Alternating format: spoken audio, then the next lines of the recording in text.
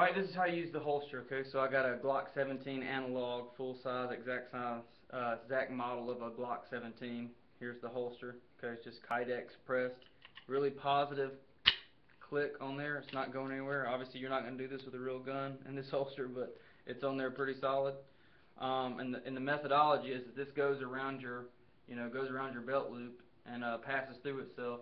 And when you draw, it just sheds this, and this stays on your belt, and then you got your weapon ready to engage. So the way this is going to go on there is you're just going to pass this up through your belt,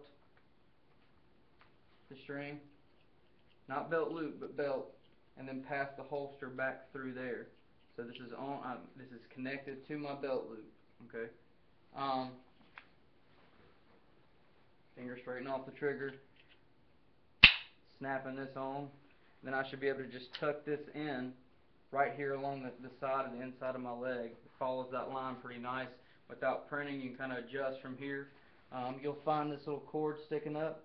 Pull the slack out, because this is a depth gauge. That cord's going to make sure that the weapon doesn't ride any deeper than you want it to ride. Okay, so by pulling that slack up and locking it in, once I've got the weapon where I want it, it's not going to, it'll move side to side as I walk or sit in a car to allow me to be comfortable, but it's not going to go any deeper than where it sits now.